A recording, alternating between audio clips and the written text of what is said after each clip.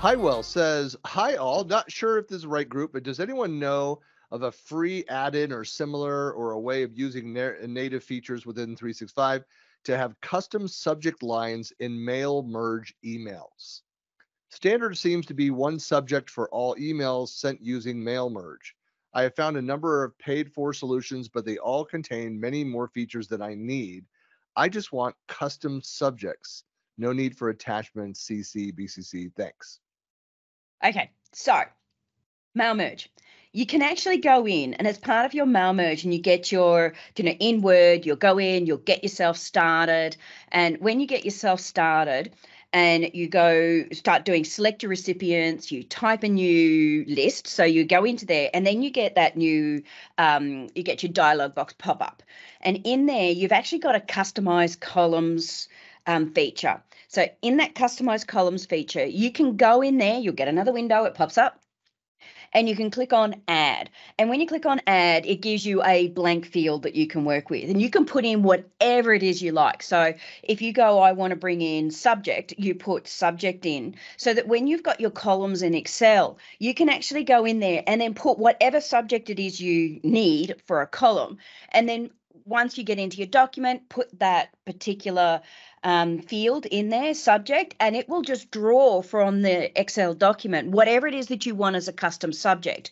So then you have to look at, is it something that's conditional in Excel? So if it's got this amount of dollars, then pull from this in the list to drag in that as a, as a column header. Then that's stuff that you need to do over in Excel to draw the right information so that you can have, is it a Word document, and then that goes over. I think the difficulty is if you're talking about it coming over into Outlook and bringing it into Outlook as a subject header, that's where things start to go a little bit more different. Yeah, I've had the only suggestion that I have is possibly using a list, a Microsoft list or SharePoint list, and then using Power Automate to generate the emails might be another option too, because then you can map that dynamic content from the list, which Excel could be a data source, I believe, and then into the actual email as it generates it. So that could be another option as well. Yeah. But yeah. Everything Kirsty said, because I was like, yes, that. And, yeah. But I put a link for depending on the size of the list that you're trying to, usually when you're doing mail merge, I mean, it's something that you don't want to do manually, obviously, and to push those out. So, what are you talking about? I mean, I would say, are you talking about variety where every one of them is different? Do you have something that's specific for an individual? Are the majority of them consistent, the same, and yet only, again, I think this is, Kirsty, with what you said, it's totally valid. If there's certain criteria where there's a different one where you have it in there. I mean, I was thinking that you could even on those, it may be much more efficient if you went and built a table in Excel and then got creative and wrote something unique to that person, to those people, and then the rest are the same, and then do the mail merge, pull in the fields, populate that field. Yeah. Versus like I don't know how, if all of them are unique, then you want everything automated except you want to type that in. I mean, I guess technically you could go and build a Power App that would have a pop-up as you go to publish it, and pops up, and you just sit there typing the unique subject for each one of them and hit enter to finish it off. I mean, there's a lot of things you could do depending on what you're trying to achieve. But at that point, to go and build that, to find somebody that can build that and then go and do that, I mean, I might, if you're talking about a couple hundred, it might be faster just to do it manually. Yeah. So Doug Robbins has got an add-in.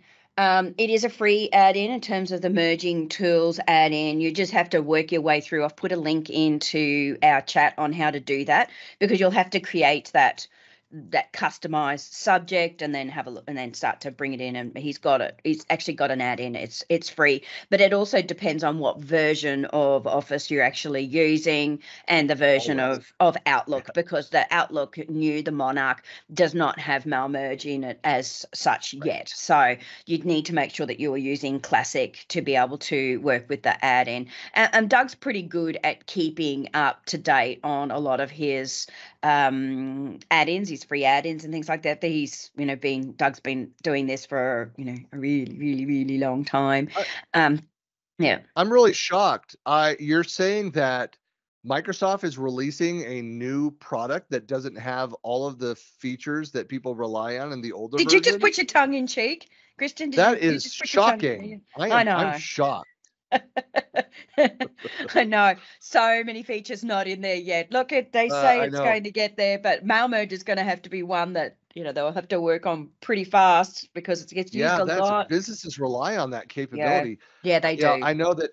Folks, we're not going to get into this too. I mean, Microsoft is feeling, I'm sure, pretty hammered. Not the hammered, that maybe a little bit, but they're getting hammered by the MVP community over the Mono. How many features are missing from the new Outlook. So, but that's a key feature that a lot of small businesses run on that. Yes, right. Yep. Even big businesses, there's so many, just even for internal emails, and let alone external. So it's a feature that's well missed at the moment. So especially if they're wanting to use Copilot. So make sure you're using the right application to be able to use the right this, right that at the moment. Right. Yeah, there's a bit of confusion around there as to what you can and can't do across which application right now. Copilot, otherwise known as Clippy Plus. Clippy. It's Clippy's children. Copilot. It's Clippy Pro. Yeah, that's it. It's the it's the grandkids of Clippy. Oh man, hang on, I'm feeling old now.